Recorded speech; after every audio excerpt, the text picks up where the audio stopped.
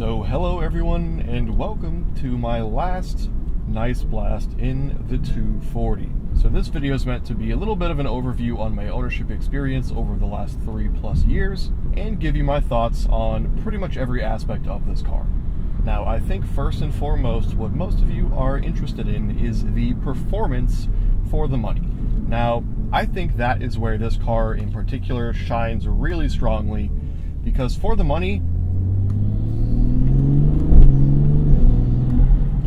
there's really not much better that you can get. Nowadays, you can pick up this car in the low 20s, and earlier B58s like the 340 under $20,000.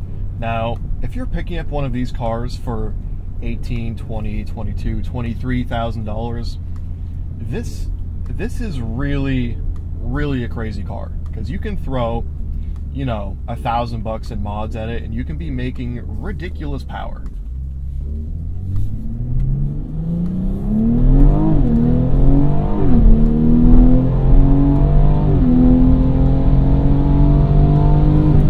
That's just stupid.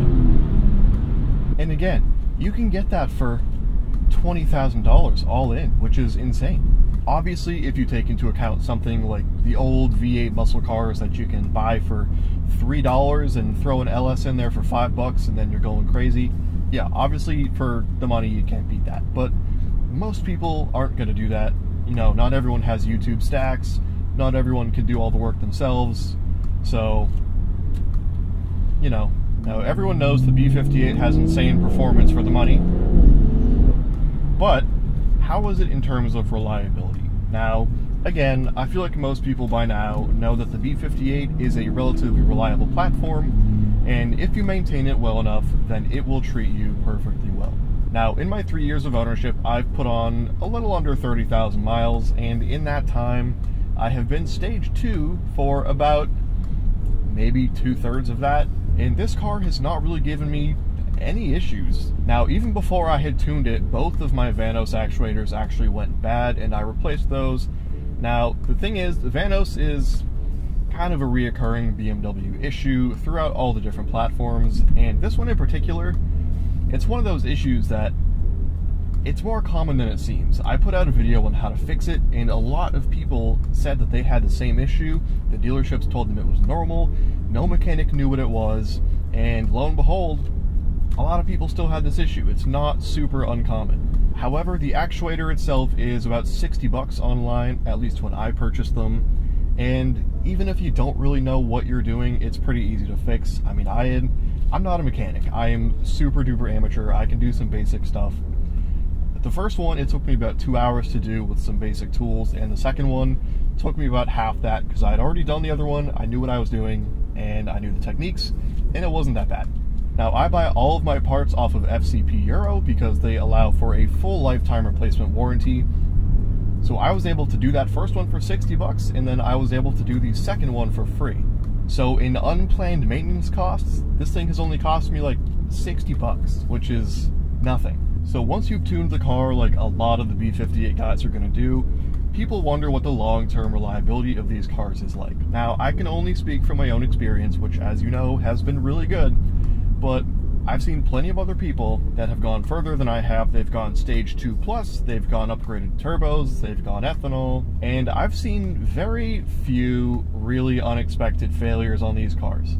Now, if you look into B58s at all, you'll probably hear horror stories of bad injectors that cause the engine to grenade, and then you're just screwed. Now, as much as you'll see that, you have to remember that if you look on the internet, 9 times out of 10, the only people that are going to be posting are the ones with issues. So, if you keep that in mind, it's kind of like Yelp. Nobody leaves a Yelp review if they're happy. So, the number of B58s that are actually failing from injectors is pretty low. However, if you're kind of anal about your maintenance and you really want to be bulletproof, I would maybe do injectors at most, but after that, I mean, you're kind of good.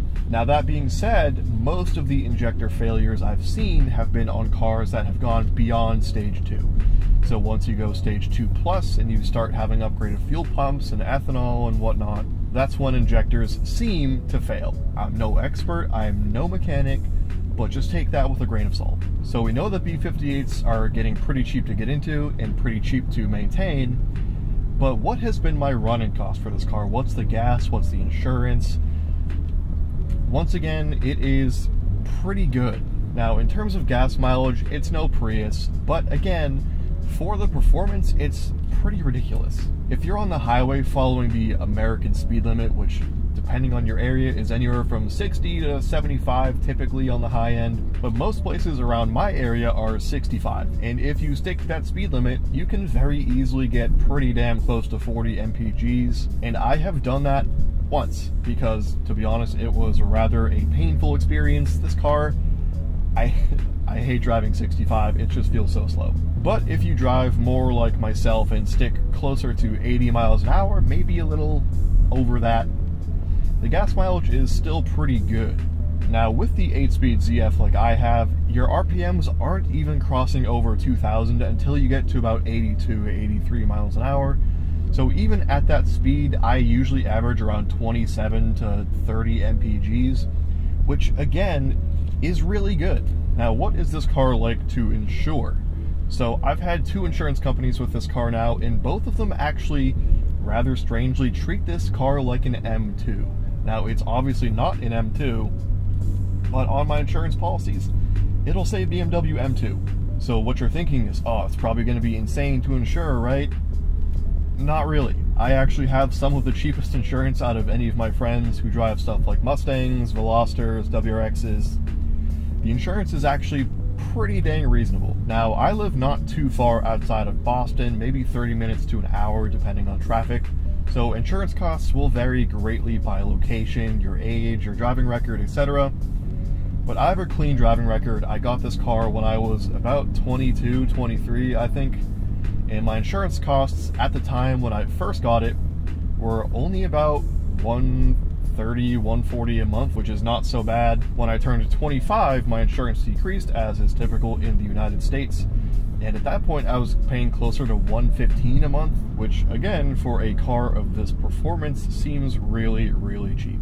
Now keep in mind, I also have no accidents, I have no tickets on my record. The one accident I had was 7 years ago, so it falls outside of the jurisdiction of the insurance, so that is no longer relevant to the cost.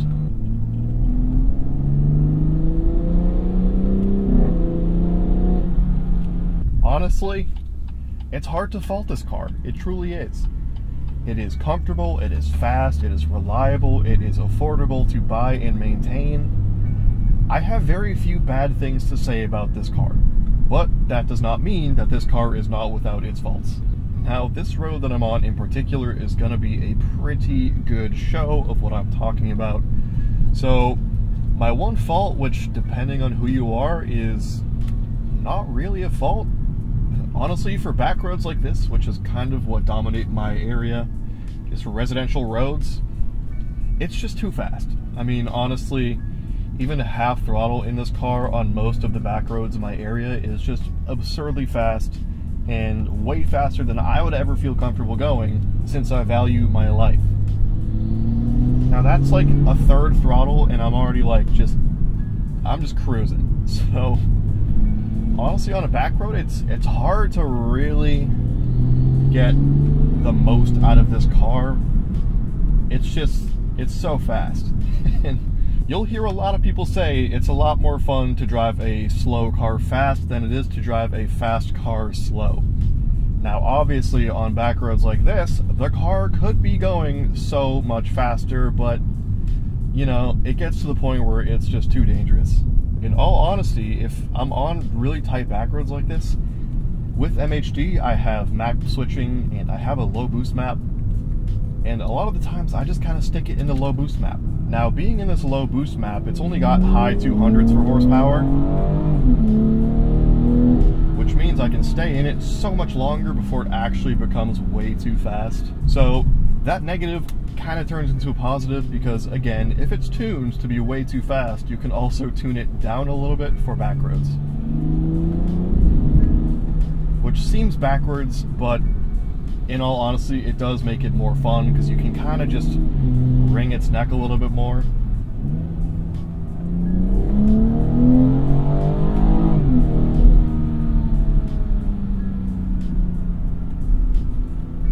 Like this is even 270-ish horsepower. That is plenty. That is plenty in this car for these tight back roads.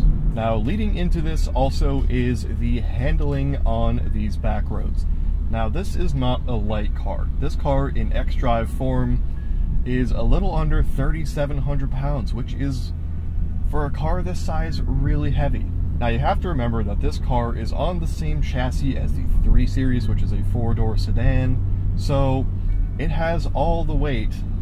Ignore me doing weird wrist movements because my wrists are a little messed up, but for a car this size, it is pretty heavy, which means that the handling is a little floaty and not the best. And pair that with the really crappy all-season run-flat tires that come on a lot of these cars from the factory, this one included, they're super skinny. They're 225s all the way around, and it is a fat car, and the suspension is a little floaty, so that kind of makes for not the best experience.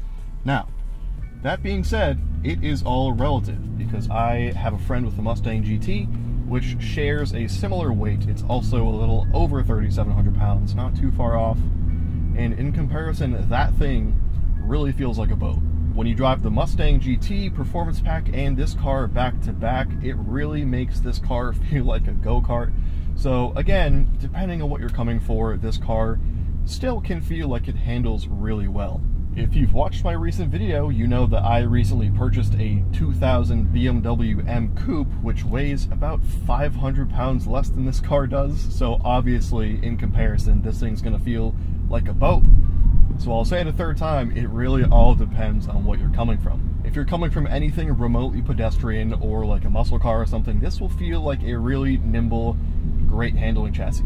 Now, for a couple years, I did run summer performance tires on this thing, in the summer months at least, and that really fixed it a lot. You really need the right tires to make this chassis feel alive,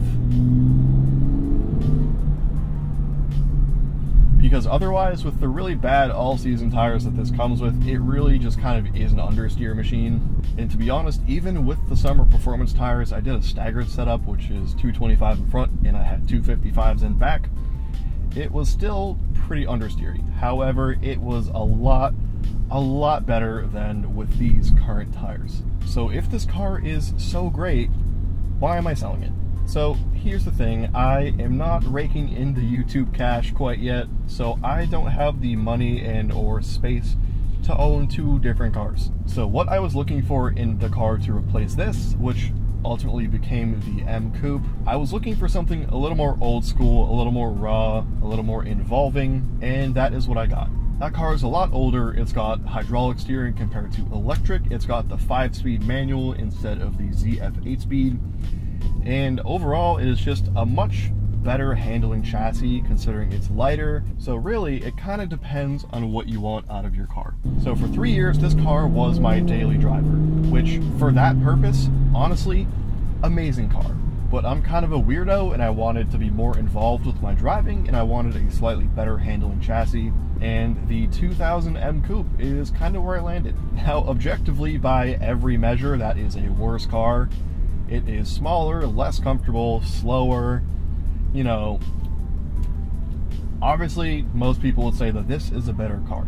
However, that just offers something more special feeling than this does, which again, is not taking anything away from this car. It's just, you know, it's very German. A lot of the new German cars like this are like, oh, you want to go fast? Okay, we go fast. And you just go fast. And next thing you know, you're going 120 and you don't even realize it. And you're like, oh, crap, I'm going so much faster than I should be. And then you have to reel it back. Going fast in this car kind of feels like, I don't want to say mundane, but the sense of speed is very reduced in a car like this. Even with the exhaust work, the car seems very kind of muted inside, which obviously if you're listening to this might not sound like the case, but here's the thing, that is mostly fake. If I turn the fake noise off, this car is super quiet and it sounds like a vacuum cleaner inside, even with what I've done to it. So ultimately, why I'm selling it, I just wanted something a little more exciting. Now, for someone that only cares about straight line speed and drag racing and winning races, this is it. I mean, for the money, you're doing 3.5 seconds 0 to 60 if you get the Xdrive and go stage 2. You're beating 99.9% of things on the road, pretty much anything outside of the newest top-of-the-line performance cars. But for someone that wants something a little more engaging and lightweight and, you know, just more exciting on a back road, then you'll probably want to steer somewhere different. Now, just to wrap things up, would I recommend this car? And I would undoubtedly say yes. I mean, again, it's hard to fault this car. It is just a comfortable missile. As a daily driver, it's perfectly comfortable, it's spacious enough, it's super fast. Now, how I would categorize this car, I would say the M2 is definitely a sports car, but I would say the M240i is more of a grand tourer. Now, the point of a GT car is to just blast through miles, super comfy, super fast, and I think that is exactly what this achieves. Now, once again, anything in that category kind of compromises a little bit of handling in order to give you that comfort. So as a daily driver, something like that is absolutely perfect.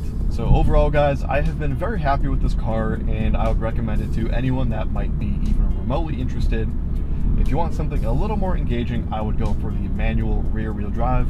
However, if you are wanting a daily driver or you live in areas that get snow like I do, the ZF 8-speed and the Xdrive have been perfectly good to me. So anyways, guys, thank you very much for watching, and if you are interested in more content, I will be posting primarily on my new BMW M Coupe, and eventually some more BMW stuff from some of my friends. So goodbye for now, and until next time, here are the final remnants of the Beamer Boy Burble Tune.